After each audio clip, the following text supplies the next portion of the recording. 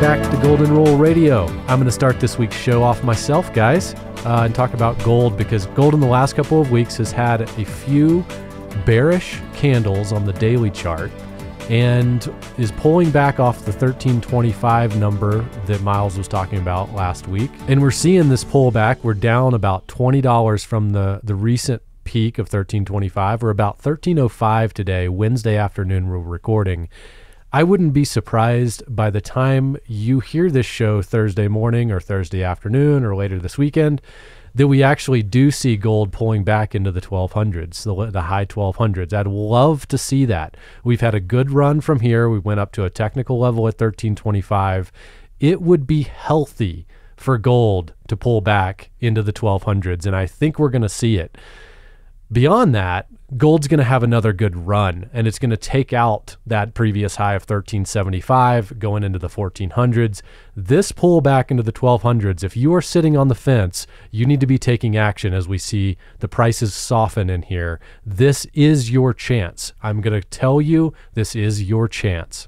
Yeah, Robert, I'm glad you brought that up, because we did point out the likelihood of having that pullback at 1325 here a week or two ago. So to see it come back, kind of draw that bowstring back, so to speak, because really I don't see anything in the chart stopping us between 1325 and that old long-term multi-year compressing pennant up around 1365 to 1375. So to be able to come back into that price again here this spring, I think that there are not just some technical, but also some fundamental reasons. You know, we talked about the waffling back and forth as far as interest rates and spending coming out of the Fed Reserve. Tori talked about that last week. With some of the uncertainty right now, both domestically and abroad, especially abroad, when we look to some of our southern neighbors and what's going on with inflation down in, say, Venezuela, I think that we could see a pretty good run into metals globally, and the American public's going to catch on to that eventually. I agree. And just because I say we may come back down into the 1200s doesn't mean that we will. I mean, I won't be surprised wherever gold takes a turn back up. But this is the softening that we've been hoping for and waiting for. You just may not see it very deep. I think at max you're probably looking at 1250, but it may be so quick that you're not able to take advantage of it. But this is a crucial moment with all the markets, the currency markets, the major currencies, with gold. The markets are trying to determine where they're going to go, and gold is going to go higher. It's a matter of, do we come back a little bit more before we do that? But it's going higher. Well, we'll get into the dollar too, but speculators often see that, right, guys? I mean, you're calling for price movement. I think a lot of times psychologically, we see it in the equities markets. We don't really buy a rally if it hasn't had a healthy correction first. And so a healthy correction, Robert, you won't be surprised. If that's what it takes for us to bounce back up, I'm all for it. I'm excited for that breakout above that 1370, 75 range, and then we will be into a whole new channel. I do believe it's coming in 2019. What comes first? You know, you guys over there should do a little side lunch bet.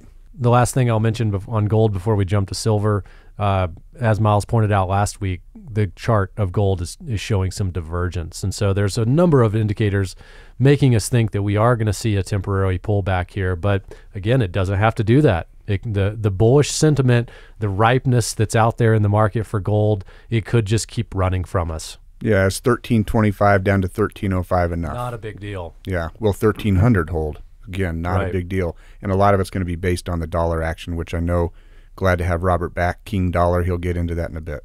So switching over to silver and, of course, platinum, both kind of straddling their lower end of the trading range.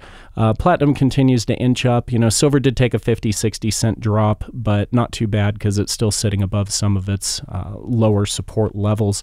So obviously, as gold is finding a little bit of a ceiling here, and having that consolidation of price, looking for a little running room as it sets up for its next move up, silver and platinum are going to follow suit. So as always, they tend to lag a little bit behind in the early stages of any market run, but when they move far more aggressively. And like we've been saying for quite a while now, if you're not in a silver and platinum position alongside your gold, I don't know what you're waiting for.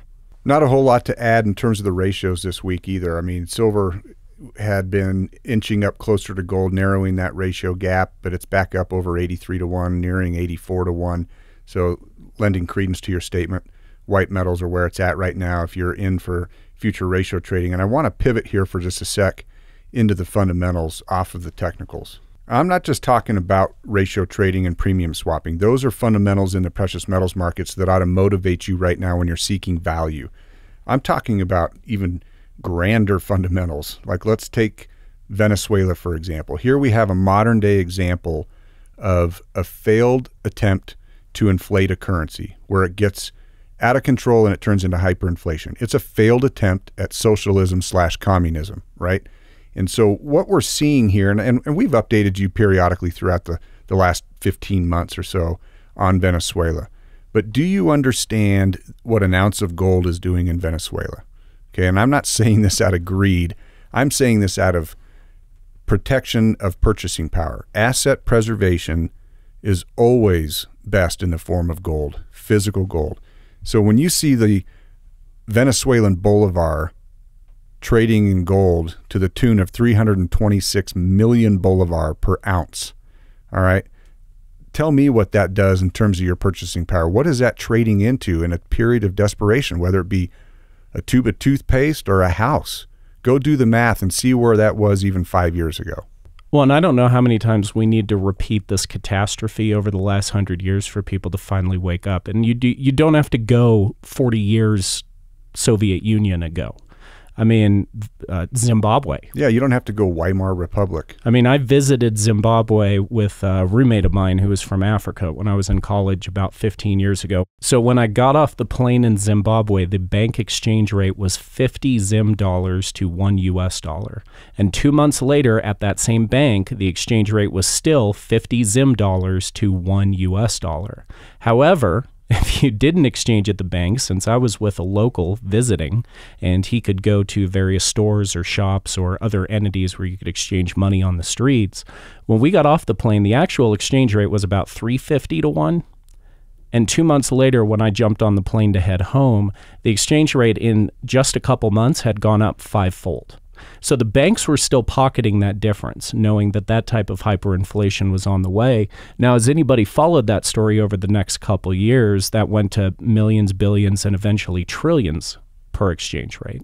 So how people can continue to look at socialist government systems and massive hyperinflation over time and not realize the deterioration of value of your labor and the deterioration of the value and the pay that you receive in exchange for your labor or your savings or anything else, is just, it baffles the mind. So personally, not to get too political here, but I'd love to package up a few people like Alexandria Ocasio-Cortez, ship her down and see if she can run her platform in a place like Venezuela and see what the mob down there responds to it. Well, what frustrates me sometimes is talking with people in the United States who, for whatever reason, maybe it's conditioning that the media has done to them, they don't understand this thing that other people in other countries understand with this loss of value of your currency. It's just like a concept that a lot of Americans just don't grasp. I don't understand why, but...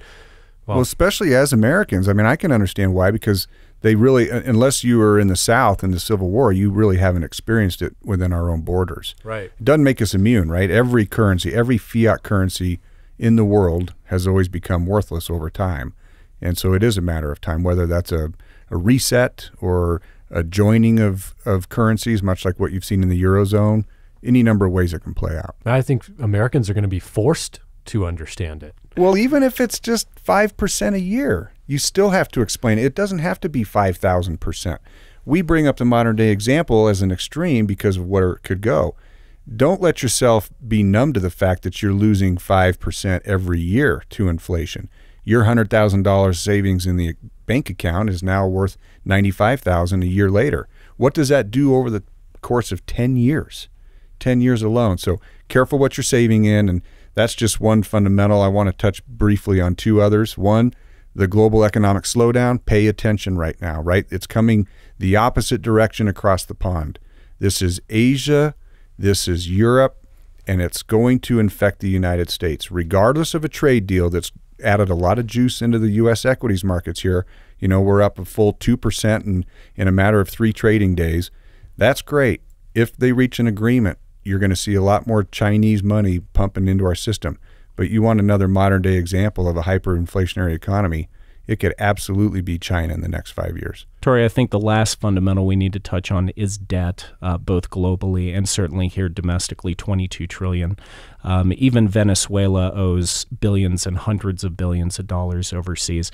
You know, and you real quick before we look at the U.S. debt, I love that you brought up the Eurozone concept because you think about what Germany was willing to trade, you know, their German position in the euro and the authority that they've now wielded over Europe in exchange for some of the other countries who have faced some economic hardships. And I think we might see something similar with the Venezuela situation because Russia and China, who are owed hundreds of billions of dollars to Venezuela, is certainly in communication right now. So what are you willing to trade of your own sovereignty in exchange for paying your debt off? Well, it's personal debt, it's national debt, it's global debt, like you're saying, it's debt to GDP. These are all things that we have to check. And, you know, the $22 trillion, again, talking about getting numb to numbers, $22 trillion. It was half of that, you guys, a decade ago. 10 years ago, it was half of that. Now, President Barack Obama's administration racked up as much debt in 8 years as in the previous 232-year history of our country, right? And so he entered with $10.6 trillion in total debt and left at 19.9, essentially 20 trillion. So that's 1.16 trillion a year. All right, and everybody blames Bush for wars and the spending and all that. But, you know, under President Donald Trump, the debt has still climbed. It has slowed down a little bit to 991 billion a year. He's exceeded 2 trillion now in the first couple of years.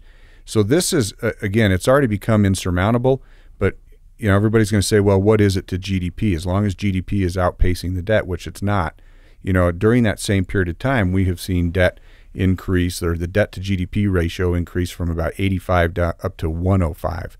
So you're getting into some real dangerous territory here. And on top of that, global debt is over $250 trillion. Now, this is from a cash accounting standpoint.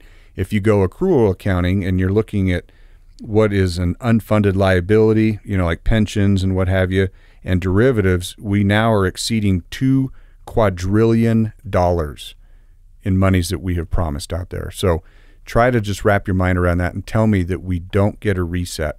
You're going to start hearing bankruptcies. You're going to start hearing restructurings. Every time that happens, that is a default. There will be defaults on debt ramping up. And something that touches really, really deeply on this is the February McAlvany Intelligence Advisor. And we're going to give you a free February newsletter. It's a $13 value. Just call us, let us know that you want it. We'll mail it to you. We'll mail you a physical copy. We'll email you one. But it really is timely information on this whole debt discussion and gold. So just call us at 1-800-525-9556, and we will get one of those out to you. So before we wrap, I wanted to make a comment about the debt fundamental you guys talked about and what a lot of people and maybe some of our listeners own inside their investment portfolio are annuities. You can have an annuity outside of an IRA or inside of an IRA. And often when I come across people with annuities, you know, they talk about the guaranteed income. Say it's 3, 4, 5% guaranteed. Well, it's only guaranteed as much as that annuity company is solvent. And so we subscribe to a rating service where we look at the details of the annuities. So I've done this in the last few days, and I've looked at the actual rating of a few of these annuities. The rating might be, let's say, a C+ or a B- or a B. And, you know, if you got a B in school, you made the honor roll, right? Mom and dad were kind of happy. When I look at the actual makeup of the annuity and what it holds in the investment portfolio, it does a rating on a scale of 0 to 10. A lot of times these ratings will say like 3.2 on a scale of 0 to 10. Well, if I brought home a 32 on a paper or a test, my parents weren't too happy. I didn't pass the grade. And so when it says it's a B- on the rating scale, but then when you look at the details of what these annuities are backed by, It's 80% bonds, which is debt. It's 80% debt. And if you look at the quality, it's a 3 or a 4 or a 5 on a scale of 0 to 10. That's not a passing grade. And you had one of the largest insurance companies, AIG, that went bankrupt in the last crisis. And the only reason that it's still in existence today is because it got bailed out. Is the government going to be the backstop on this next catastrophe that's coming because of the debt? I don't know that we are. And if we do, if the government does back it up, then what does it do to the dollar? I mean, it's like inflate or default. Inflate or default. Those are the options. That's the big picture. Inflate or die. Yeah, right. It's like skate or die. Is that the reference? Yeah, it's inflate or default. And I think Richard Russell of the Dow Theory Letters a long time ago used to talk a lot about that inflate or die. And that's where we really are. That is the big picture. So anyway, thanks for listening. Well, and the last derivatives collapse we had was pretty much central to a specific market, but it was a case study. It was a fractal of the bigger picture. And when we have something like that come around, I mean, when the world finally comes to terms with the fact that everybody owes everybody everything and nobody has anything, and what happens when that picture finally gets painted, not just in equities, not just in bonds, not just in real estate, not just in government debt, not just in sovereign nation debt to each other. When we all realize that nobody has anything and everybody owes everybody everything, how does that play out? That's where you get the reset. And that's why you own gold, because no matter what happens in a currency reset, your ounce will automatically adjust accordingly, and your asset preservation, your purchasing power will have been maintained. And a really important place to do that is in your IRA. So, Robert, you brought it up. Yep. Look, the IRS has given us a gift. You can contribute an additional $500 a year to your traditional or Roth IRA this year.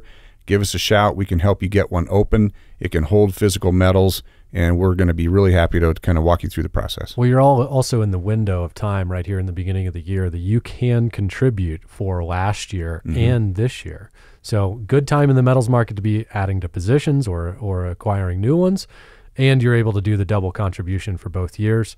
You also, if you have an annuity, you should call us and get the rating, and we'll look it up and tell you what the rating is. So that's it for this week. Thanks for listening.